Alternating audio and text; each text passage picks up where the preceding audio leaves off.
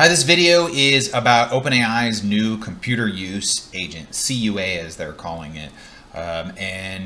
This is a response, I think, probably to what Anthropic is doing with their computer use. And I've spent several hours testing this from a variety of different angles, and I'm going to show you what I found in this video. I think some of the results you'll see are going to be pretty surprising. So if we scroll down here, and I'll put a link to this in the description. They have a computer use here, and actually if you go to, I'll put a link to this as well, to the guide, they show basically how it works. And essentially what it's doing is it's taking a screenshot of the computer environment, it's sending it to their model, their CUA, their computer use agent model, and then the model is responding with instructions. And then we have to build the application code to actually execute on those instructions. And then it rinses and repeats. This is actually incredibly challenging, and you'll see why in a second. And in general, you'll see kind of what some of the issues are with this. Now, they do have a few different ways you can do it. You can do it via Docker or setting up a local environment. I went ahead and did the local browsing environment. It's technically a little bit less secure, but we're not doing anything fancy here. So this is what was able to get it working faster with the local environment using essentially Playwright, which is a browser automation tool. So and again, being able to automate within the browser is less impressive than automating outside of the browser. There's another plugin called Browser Use, or it's not a plugin, it's a library, open source library. It does a very terrible job of automating browser use. So I was hopeful that this would do a better job, but it's doing less than what Claude computer use is able to do. And it's quite a bit more setup than using Claude computer use. So let's go ahead and run this. It's just, I've got a script called b.py. There's a reason for that, but we'll just leave it at that. And so what we can do is we can give it some instructions and you'll see what will happen. So we're just going to do find awesome stylish basketball shoes on Amazon.com. And we're going to have it start at Amazon.com. All right, so it's popped up a window, and Amazon immediately recognizes this as an automation. And actually, sometimes it's there we go. So you saw the red where it clicked. Actually, I've tested this many times, and it's had a lot of trouble actually integrating that. Okay, so the click happened on music. So it was trying to click into the Amazon window. I mean, into the search window. Okay, but this is the first time. I've tested this a dozen times, and it was unable to click in there. Let's see if it'll actually do this now. This would be really funny. Okay, so it didn't do it right. So what's happening is the reason it scrolled down was because it clicked in the wrong place, and when it went to type, there's a space bar which pushes it down. Let's go ahead and let it continue, and we'll re-roll this here in a second. But it is incorrectly identifying the, let's just end it. And we'll run again. It's incorrectly identifying where to click. That was actually the best it had performed. Let's go up here and we will copy that.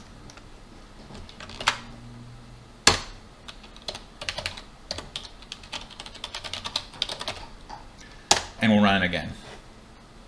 Okay, so it immediately comes up with this. Let's see if it can go through here. So it clicks in the wrong place. It's unable to type. So I'm going to just do this for it. JCHNX. Oh, there we go. It's clicking. Let's just continue.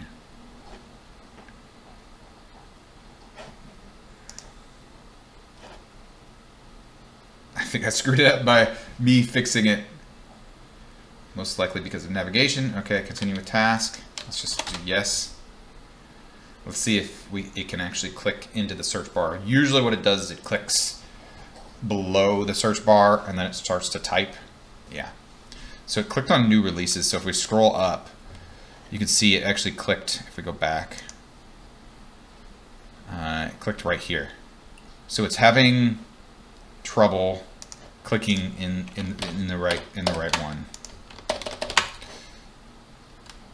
Okay, now let's try something a little bit different. Maybe we have it do like a Google search. And again, mixed results for this. Find it. So this one's a little bit more open-ended. I didn't tell it where to.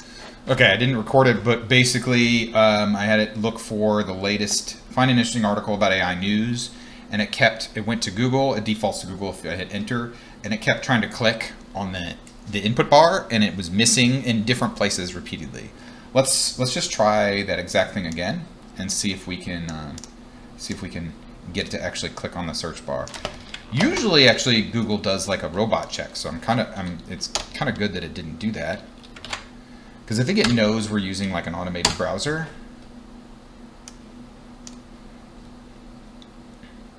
See, it was actually defaulted to in the search bar. It's supposed to do a red where it clicks, but it doesn't always seem to show that. There we go. You see it missed its click. Getting model response. Come on, baby. Oh, that's closer. That's about as close as it's gotten.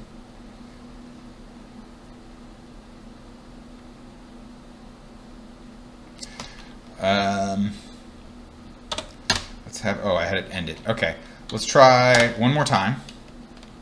Let's see if we can get this thing to actually just do the first, most basic task. So, and actually, did it barely miss it? I think it barely missed it. So the way that when we were trying to build this internally, and I don't think we're the only people that thought of this, you can kind of draw a grid on the screenshot in the background. And so I can kind of look at the grid and go, okay, we want to click here. And it apparently, for however they're doing that, it is not finding the right coordinates to click on. This is not promising at all, because the web browser should be the easiest thing to automate. It's a very well, oh, it actually, did it click in there? No, it's still not able to click in there. This most basic task is very common. That's why on that first one where it actually clicked in the search bar, I think it did it accidentally and it was trying to do something else. That was very surprising because that's the first time it's done that. You can see it keeps retrying, and the red circle is, I've added that to the code to where it highlights where it's trying to click. So still not working. Okay, we're gonna try this right here. Go to fark.com and click on the story above the fold that has the most comments. This one's pretty challenging, so I would be really surprised if it gets it, but let's see what happens. So it should click on the good luck. Well, now it's been blocked. Let's see what happens. Where's it gonna click? Or maybe we could just have it click on the top story. I think it's waiting for it to load. If we look at here, stop the loading.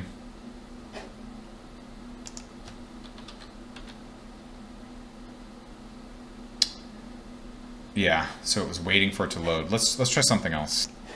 Go to espn.com/MBA and click on the top headline, and we'll have it navigate directly there, and we'll see if it can do that. So it should click on this Thunder Clinch playoff spot. I doubt it'll be able to do it. What's it doing? Nope, it clicked on the wrong thing. Let's see what it does. It maybe will click on this projecting picks 1 through 59. You've successfully navigated. Okay, that was not correct. Okay, go to BBC World News, click on the first story. We're doing really super simple tasks here. Let's see if it can navigate through this X here. So it has to actually close this. And also note that navigating or automating the browser is the simplest thing. So part of this actually depends on, wait, keyboard press F5. It's trying to refresh. Oh, that's super weird. It seems the prompt is still there. Let me know if there's anything else. Let's try to have it just continue. part of this has to do with our ability to take those instructions and execute on them. Although it does seem like their instructions are very poor. So the instructions are not coming through well, that's for sure. But there is another part of this that even if those were coming through perfectly, then there's a variety of ways to execute on this. So we're gonna go ahead and end this. And we're gonna go back to here where they did have achieving a 38.1% success for full compute tasks. I am extremely skeptical of that. This was a disaster. Its ability to just click on something with any reliability is extremely low. And that's within the browser. That's very simple, very well documented, patterns. So it's not like I'm asking it to do crazy things. This wasn't even like a multi-step process. If I asked it to do something like go to Amazon.com, find the top 5 monitors, document those monitors, read the reviews, identify which one has the best reviews, add that to cart and buy it or something like that. My prediction that it would work, I would bet 99.99% chance that it would work. It would not work. And that's because it seems like at every step it has a very high chance of failure. And I don't believe this 38.1%. Maybe there's something else that they're doing that I'm missing here. And so I'm incredibly unimpressed. In fact, pretty disappointed in this. They're behind the 8 ball from Anthropic. So Anthropic's model that was released about 4 months ago was better then than this is now already. That one worked pretty well. It wasn't super consistent, but it was much, much better than this. And to be honest, I'm kind of embarrassed for them that they even released this. When I was trying to build this myself, just me by myself, I think I was able to get a better success rate than this in identifying what needed to be done and actually executing on it.